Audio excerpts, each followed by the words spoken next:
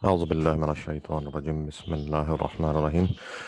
This is the first lecture of the recorded series for the economics, business economics, and I will be starting content like uh, so. Let's start. The book that we'll be following is McConnell Brew. That's here, if you can see. McConnell Brew, Flynn, and Workers Economics. Uh, PDF is available easily. I'll be uploading this book to the class resources. The title of the book is Economics, Principles, Problems, and Policies. And let's move to part number one of this book. Part number one of the book is Introduction to the Economics and the Economy. There are two chapters which are basically included in this section. Chapter number one, limits, alternatives, and choice. That's the basic building blocks regarding the economics and the economic system. And chapter number two is the market system and the circular flow. It's very important, chapter number two, because it works with the circular flow model, which we basically use in the market system. And market system is a very common system that's being utilized globally. Alternative one is the command system. We'll be discussing all these things in detail, but important things are chapter number one and chapter number two. These are the building blocks. So let's talk about chapter number one. Chapter number one is limits, alternatives, and choices. And these are the learning objectives. You have to go through all these things by yourself. I'll be discussing the content of the book directly. So the very first thing is, what is economics and what are the different perspectives of the economists? Let's talk about the nature and method of the economics first. What economics is and how and what on what principles it's based on what are the different things that work with this thing. So, people's economic wants are basically multitudinous and diverse. Right? It's multidimensional in nature by themselves. So, as far as humans are concerned, biologically, they need only air, water, food, clothing, and shelter, as in the old age, Stone Age. But in contemporary, whenever after the settlement of the humans in the societies, the society we also seek many goods and services associated with a comfortable or affluent standard of living. Fortunately, society is being blessed with productive resources, uh, labor, managerial talent, tools, machinery, land, and mineral deposits. These are basically classified as economic resources. We'll look into all these things in the coming sections. That are used to, these are basically the productive resources that are basically being used to produce goods and services. This production satisfies many of our economic wants and occurs through the organizational mechanism called the economic system, or simply the economy. If you talk about the economy of Pakistan, it's being basically based on circular flow model.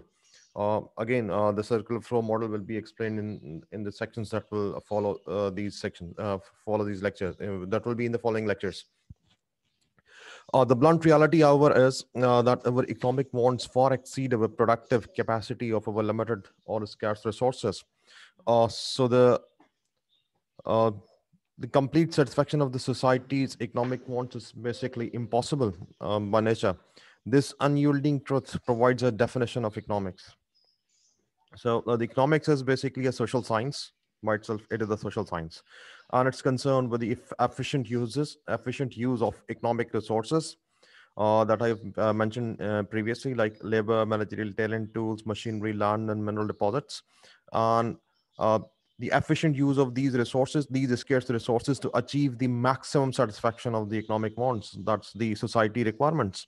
So that's the basic definition of the economics. So let's talk about the scarcity and choice. So the economic perspective, let's read a few lines from this book. Economists view things from a unique perspective. This economic perspective or economic way of thinking has several and closely interrelated features. So let's talk about the scarcity and choice. Whatever we have got in the society and whatever we personally have is basically finite by nature. It's not infinite. Whatever we consume, that whatever we consume is not repeatedly available until it's being produced again. So Scarcity, the economic resources need to make goods and services are limited in supply. Like if you're going to establish a factory, it would be one factory. If you are going to manufacture certain goods or service from that specific thing, so that would also be limited in nature. There won't be in abundance. So this is scarcity restricts options and demands source choices, but we can't have it all. We must decide what we will have and what we must forego. We have to choose what we have to consume and what we have to let go. So at the core of the economics is the idea that there is no free lunch. You may be treated to lunch, making it free from your perspective, but someone bears the cost. That's written in in these lines.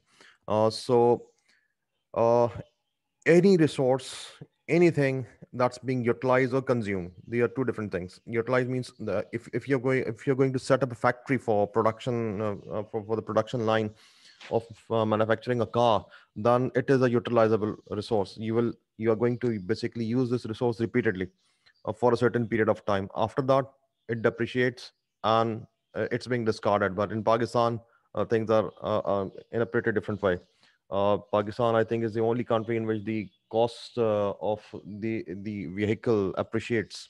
I have never heard such phenomena anywhere else in the globe. So if you're going to set a plant regarding the manufacturing of the bread, dawn bread, let's talk about dawn bread. So that's going to be consumed. It's no more. It will no more be available for for the usage or the consumption until you produce more. But in the case of car, this thing is not applicable. You are going to repeatedly use the thing. You are not going to discard the car after the very first use. So, because all these sources are either privately or collectively owned by the members of the society, ultimately society bears the cost. So, the concept is there is someone who bears the cost. Like it was written in the previous few lines that if you are having a free lunch, then it's not free. Someone has produced the ingredients, someone has baked the content, and someone has paid for you. So, all these costs are basically applicable. So, it's not free. There is someone in the society who bears the cost. Scarce inputs of land, equipment, farm labor, and labor of cooks and waiters and managerial talent are required because society could have used these sources to produce other things. It sacrifices the other goods and services in making the lunch available. Whatever you have to do, you have to sacrifice one thing to get the another thing. Another thing. Let's suppose you've got a specific area of land and you want to set up a factory. Area is limited in your ownership, or someone owns that thing who wants to set up the factory. That area is limited, so just only one thing could be set up. Either the manufacturing factory for the car would be set up, or the manufacturing factory for the bread would be set up. So you have to choose which one you have to go for. So if you want to have quick recovery, then you'll go quick recovery and low scale investment. Then you'll go for the bread factory. Obviously, it would be a low cost factory because it doesn't have it doesn't have the requirement of those resources which are compulsorily required for the production of the car. So it would be on the lower side as far as the cost is concerned. So if you talk about manufacturing a car, you're setting up a factory for that, it would be heavy investment. Return is not guaranteed from the very first month because it will take time to produce car and it will take time to sell the car, and all the cars would not be sold out immediately. So it will take time, but it will yield you more profit. It can yield you more profit because if you're talking about bread, it's consumable and it is perishable good. So if you have produced the goods, the breads, and you're not being able to sell it within the in the market within a few days, let's suppose a couple of days, then it's going uh, it's going to be cost you around the actual cost of the bread. That would be on your part. You have to pay for it because it would no more be usable. Uh, it would decay. So these are some of the reasons you have to choice. You have to go for a specific choice.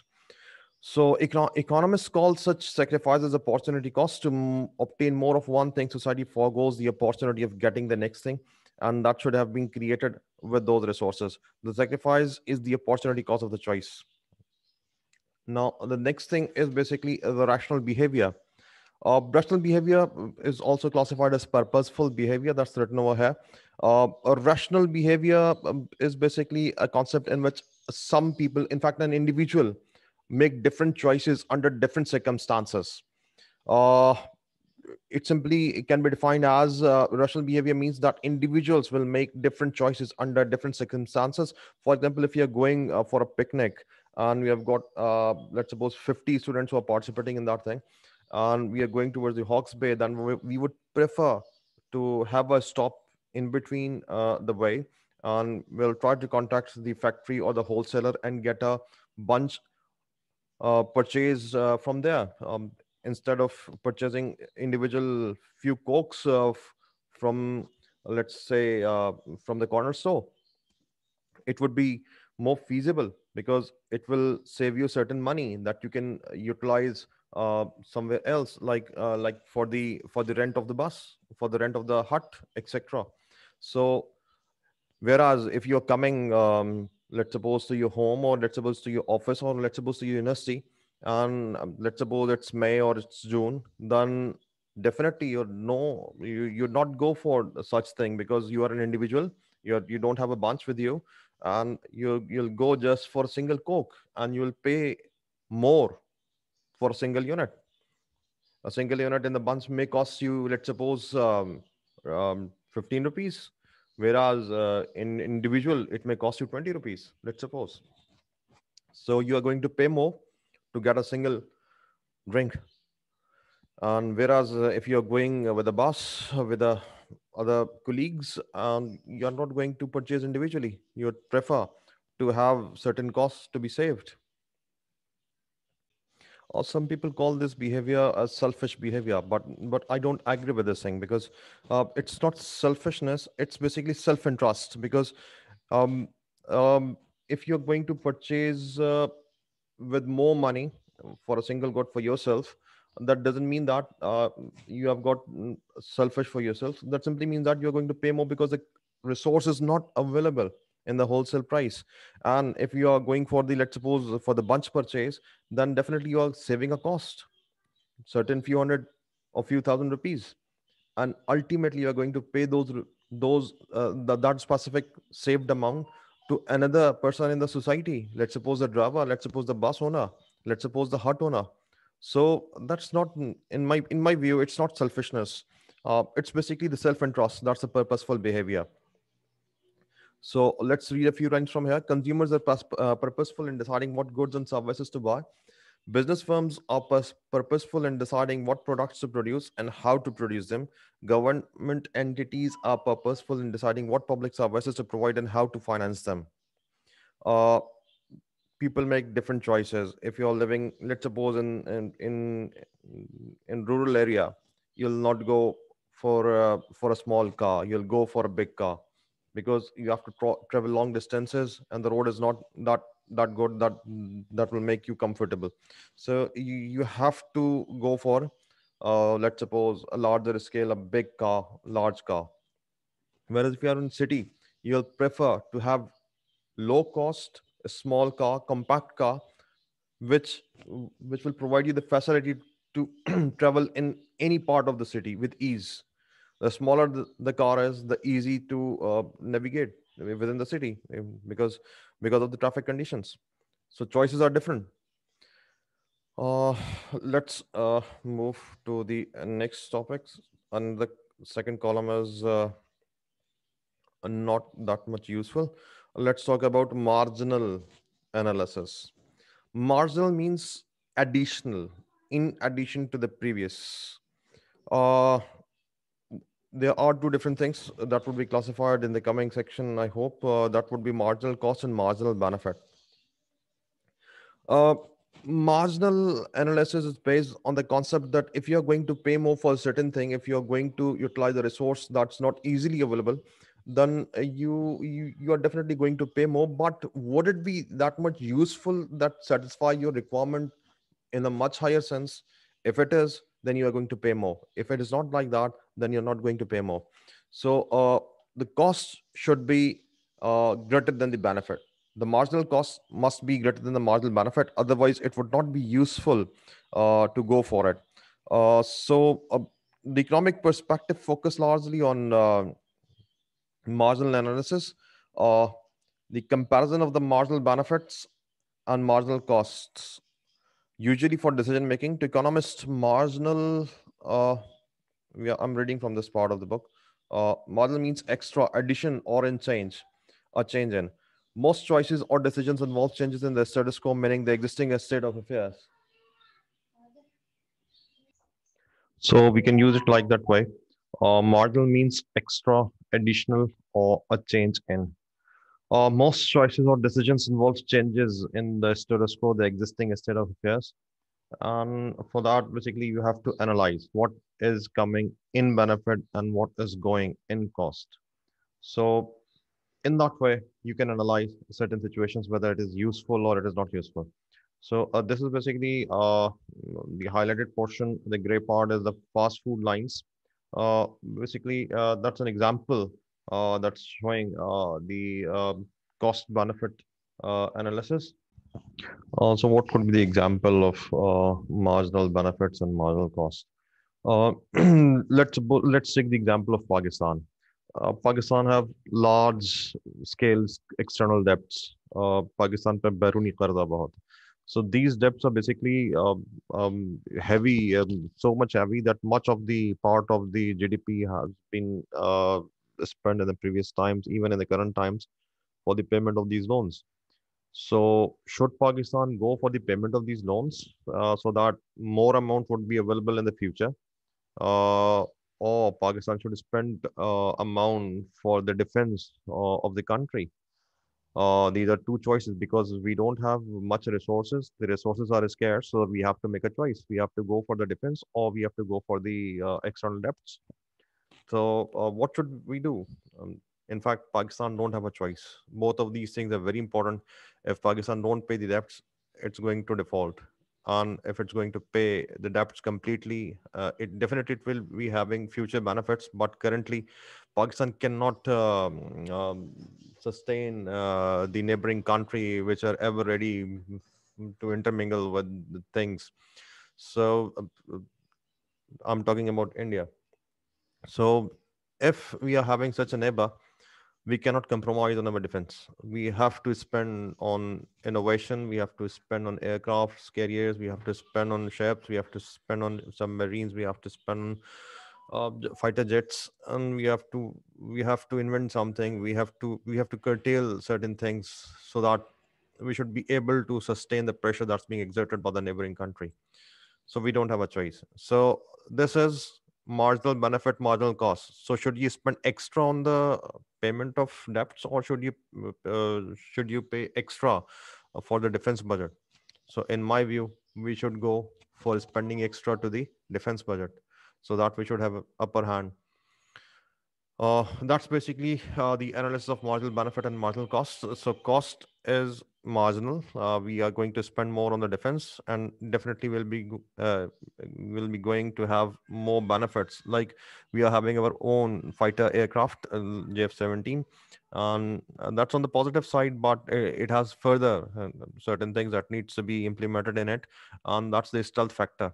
So if we are going for it, we have to spend more, and definitely it's going to pay for us. uh कहाँ पहुंच गया ये?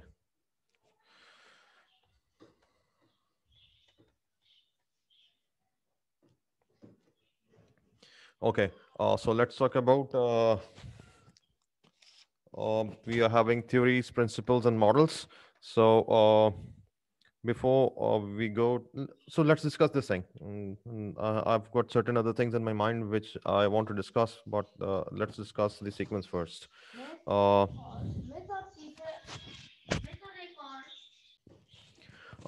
the theories, principles, and models of the economics. Um, in the modern age, we definitely have scientific reasons for everything. We go for the research, we go for the observations, we take out the data set, and then we go for the working over the data set. So, like all of the physical sciences, the economics Economics by itself is a social science, but like all other physical and life sciences, it's basically based on scientific methods. Uh, there are several items which are basically part of this thing, the scientific methodology of the economics. These points are based on bullet points, and these are available here. I've got a call. Excuse me for a while. So what I was talking about, yes, I was talking about the scientific methodology that economics is based upon. It's a sequential process. The very first thing that we need to do is to observe the data from the real world or the surroundings. So we basically observing the real world behavior and the outcomes. Event A has been event A has occurred. So what would be the so observing the real world, by observing the real world, we get the data content, uh, pre and post event data. Like something, if something is happening, what was the prime reason for that thing? What was the prime reason for that caused that thing to happen? And what are the post effects after the event? So these are based on the observations. So based on those observations, we then formulate explanation of cause and effect, the hypothesis, the thing that I've said, the pre and post effects of the observation.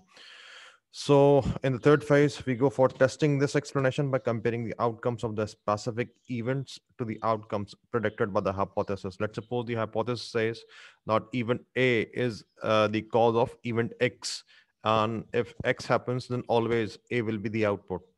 So if we have created this hypothesis and repeatedly we have observed the same after this event, so that simply means that the causation is there. Otherwise, it's not there. That means the hypothesis is not correct. So based on these justification, we are basically accepting, rejecting, and modifying the hypothesis. So the pre and post conditions, the pre and post events that are associated with certain event, the after comparing the results, we can say that it is associated or it is not associated, and on the basis of that, we either accept or reject, and so on and so forth. Then after this thing, we go for the second phase. The second phase is iterate. Iterate means test the hypothesis again with the same type of event, not the same event, but the same type of event. So we are going to continually test the hypothesis against the facts. If the favorable results accumulate, the hypothesis evolves into a theory. Yes, after repeatedly test, if A happens after X and A, let's suppose after paying the debts, external debts of the Pakistan, definitely Pakistan is getting a more free economy. Then on the other hand, we do have scarce we call it foreign reserves. Our foreign reserves decrease after the payment of the debts. So if A is payment and X is the foreign reserves, so foreign reserves deplete after the payment, and it happens every time. So if this type of thing keeps on posting, then we can say that we are evolving a economic theory. A very well tested and widely accepted theory is referred to as economic law or economic principle. And these are basically formulated as theoretical economics and policy economics. There are two different things. Policy economics is based on a specific theory. We go for a specific policy. Foreign ministry, or what we call the foreign policy of Pakistan is based on the economic conditions, plus our ties with our neighbors, plus our foreign reserves. So all these things are basically connected together. So if we are basing if we have based ourselves on a specific theory, the policy we make a specific policy based on a specific economic theory. Like in economics, resources are always scarce. So if we are going to spend any of our resources, like I've said, foreign reserves, then definitely cost benefit ratio plus benefit of choice, marginal cost, marginal benefit, and further what we can say marginalism, and before that we have rational behavior, and initially we have got scarce resources. So these topics are basically covered being today. uh, Based on these things, based on specific theory that because of the scarce resources, we have to make a choice. Either we can go for the payment of the debt, or we can go for the settlement of let's suppose another portion in our economy. Let's suppose we can build our economy. We can invest in capital resources which are going to pay in the future. In the next cycle, let's suppose we are going to build an economic zone, and in that economic zone we are going to provide resources to our entrepreneurs so that they can build their factories, and in return the entrepreneurs will run the business, and ultimately they'll pay to the economy. So this is a basic theory of scarce resources. So based on this theory, if we create a policy that we want to attract the foreign investors, we provide them initiative, we provide them the facilities, we provide them the specific area, we provide them the economic zone that come and build with us. So that's because of the specific theoretical economic concept. So that policy that increase the input in the economy, that's basically based on theoretical economic principle. So uh, the policy will evolve, and ultimately the benefit will come to the country. And the basic concept of discussing this thing is that policy economics is based on theory, and in this phase I'm talking about theoretical economics. So this theory is basically based on certain facts and observations, repeated iterations, and acceptance, rejecting, or what we can say modification of the hypothesis. All these things are basically part of the theoretical economics. So whenever we are going to evaluate certain things, we have to focus that we have to make certain things equal. We have to go for the generalizations, we have to keep all other things constant. So let's talk about other things equal. It should be listed some. Yes, it is here. It's here. uh, um, that's on my mouse pointer, this one, generalizations and other things equal assumptions. Whenever you are going to test any hypothesis, you have to keep all of the things constant.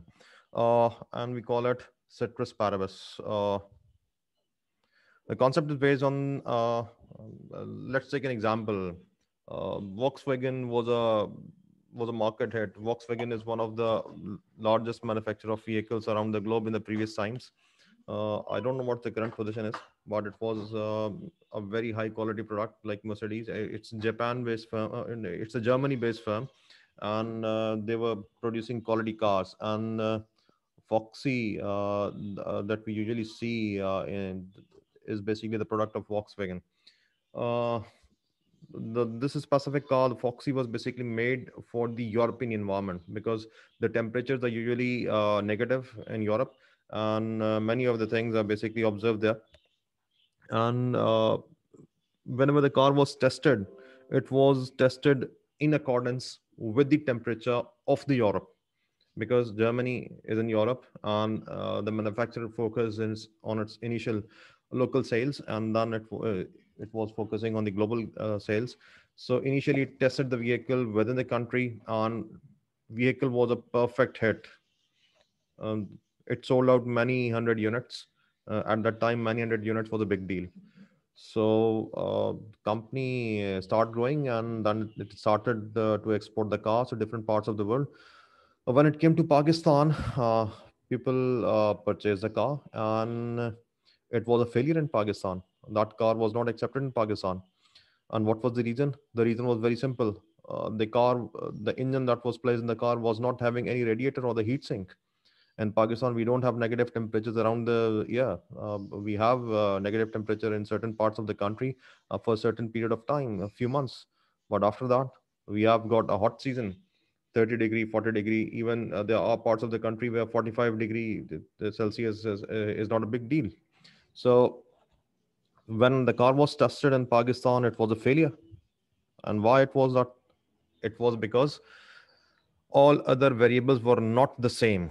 The environmental temperature was not negative. It was on the high end, and the engine that was used in the car was not being able to exhaust the heat of the engine to the environment because environment was already hot. So because of that, the engine got failed, and ultimately the car got failed. And ultimately, the company produced a newer version, and they placed a radiator in that for the heat sink. So same is the concept that's applicable for the economics. Whenever you're going to evaluate the resources within the economy or the country, you have to make all of the things equal. You have to place the measurement control at the equal levels. So if this is the case, then your evaluations will be on the positive side. Otherwise, nothing is going to be evaluated in the positive dimension. The point that I missed was generalizations. This one. Um, we have to generalize the economic principles because what's applicable for a certain company or a certain group of people or even an individual, that's not true for everyone. So we have to go for the generalizations uh, because none of the two firms behave in the same way. uh, let's talk about the I uh, visited the market in the previous week for purchase of a laptop. Went to what we call it, Uniplaza or your Techno City, whatever it is. So searched over there, and then I came to realize that there are certain few persons who are doing all these things at a larger scale. I visited their shop and just asked what are the reasons of their success in this pandemic, when the other persons within the same market are not being able to sell out, you are having a good sales. The person simply replied, whenever the people were sleeping and enjoying the lockdown, I was on my toes and I was importing, because that was the last time the shipments were being made from different parts of the world to Pakistan, and after that the shipments stopped. And even government of Pakistan has placed certain taxes and so on and so forth, whatever the things are, and the things are not coming from the back down so easily. It takes time, and the content that's required in the market is not available with everyone. And the content that's available for sale with other shopkeepers, they have purchased at a higher price, whereas I have purchased approximately a few months back, before February. So I've got a competitive price, so I can sell at a low rates. So people are buying from me. So we have to generalize. During the pandemic, the economy has shrinked or economy is expanded. So as far as a single shop owner is concerned, for that shop owner, the things expanded, but for the others, the things got shrinked.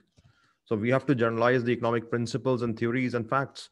So for that, we have to go for the generalizations. The example that's written over here is, economists say that the consumers buy more of a particular product when its price falls.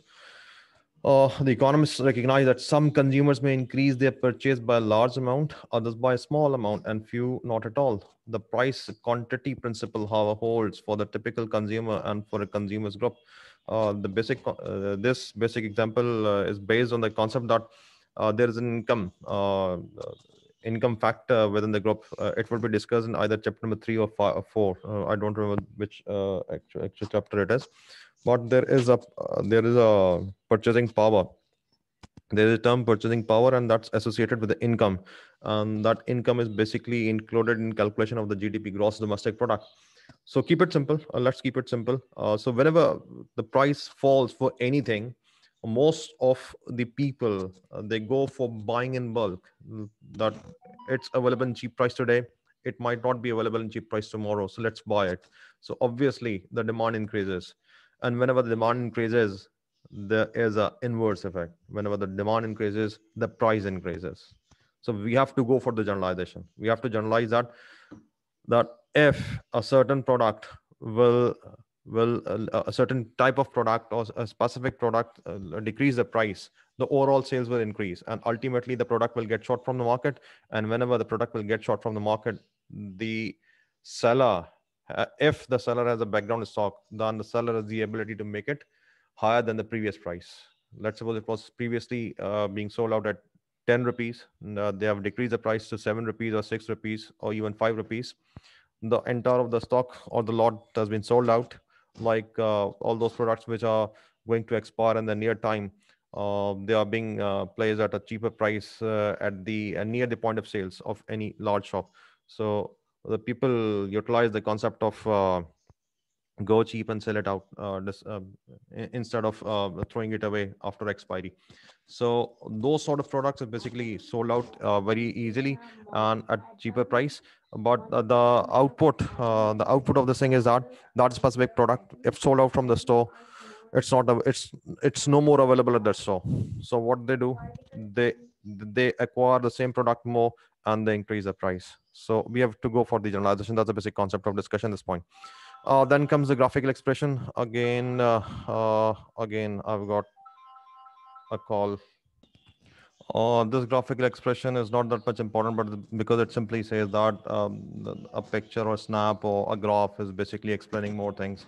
Like if we have got this increasing trend, that simply shows that for a specific period of time, the price of the product is on the higher side and sales is on the higher side. So we can define a single line into few hundred words. So that's what it usually says.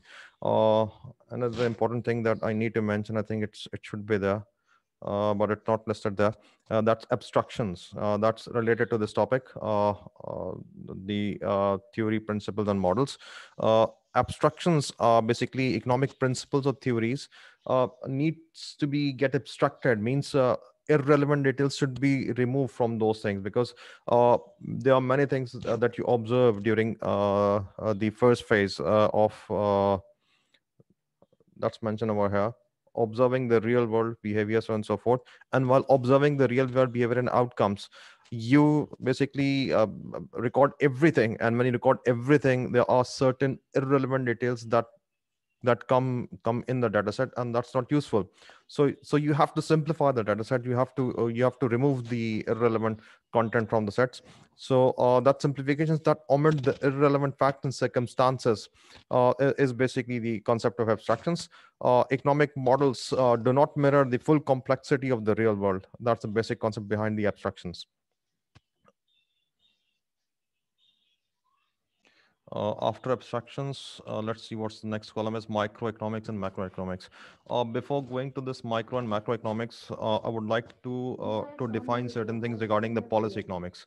Policy economics is basically formulated for a specific part or a specific time or a specific region, and that recognize the theories and data can be used to formulate policies. The basic concept is utilize the existing theoretical economics to formulate a specific policy by means of which you can attain certain outcomes. That's supposed to be the economic goals. That's not listed in this chapter, I think, but you have to consult any in the book, or you can listen to this recording. The basic economic goals are basically listed as there are a few things that we need to consider for growth. The very first thing is economic growth. If you're going to produce more and better goods and service, the most or more simply, you develop a higher standard of living or higher standard for the society.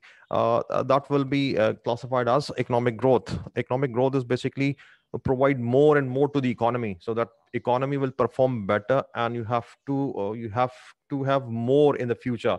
If you invest more in the capital goods, then the economy is going to produce more in the future. Like in the previous few minutes back, I have told that if you go for the economic zone, creation of economic zone within the country, that economic zone is going to pay out in the future, not today. It's a cost for today, but it's a benefit for tomorrow. Then the other objective or the goal of the economic is the full employment. Full employment is again a thing that we need to consider. Full employment doesn't mean that everyone who is living in the country should be having a specific job, because there are two, three things that we need to clarify. The very first thing is the ability, and second thing is willingness. Everyone who's living in the country is not willing to work for someone. There are certain people who are independently working, or you can say that they want to own a business rather than working for someone else. So they are not willing. whereas there are other certain people who are in the country who are not being able to do work, like disables, or the elderly or the younger ones. Those are not included in the workforce of the country. So full employment means all of those who are able and willing to work for the country. Uh, they they should be having a specific job, and that's one of the economic goals. The, then we are having economic efficiency. The basic concept is based on the fact that achieve the maximum fulfillment of wants. Wants are always on the increasing side, and the resources are always on the lower side. They are scarce.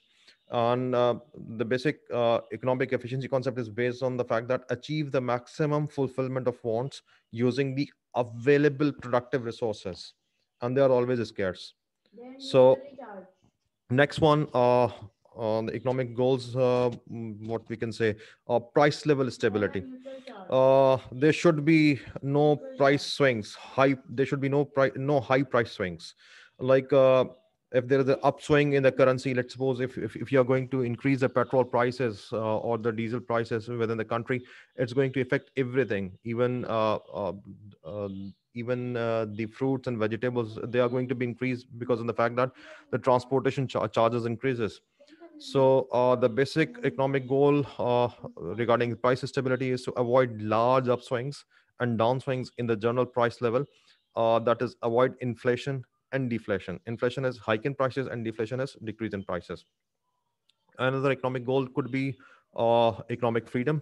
You have to you have to note down these points by yourself, because I think they are not listed in the current chapter, not or not even the next section. So you have to write it down. So economic freedom guarantees that businesses and workers and consumers have a high degree of freedom in their economic activities. Anyone who is able to work is free to work for anyone. If the person doesn't like a specific business, or owner, or a specific industry, then the person can leave the industry. Then the person can switch over to another business. Uh, uh, uh, or the same is applicable for the this one I was talking regarding the labor or the workers. uh, Same is applicable with the consumers, and same is applicable with the owners of the business as well. So if you are, let's suppose you are going to purchase something, let's suppose if you are not satisfied with the Honda cars, then you have an alternative in Pakistan. You can go for the Toyota car. So that was from the consumer's perspective. And from the business perspective, if, let's suppose, if you're working in a specific industry, and that industry is not providing you your desired results, or the cost benefit ratio is not good that much that you are willing to switch, then you can switch to another business.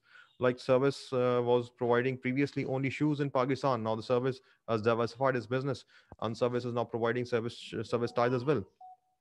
uh, what else could be the economic goals? Like, we could further have equitable distribution of income.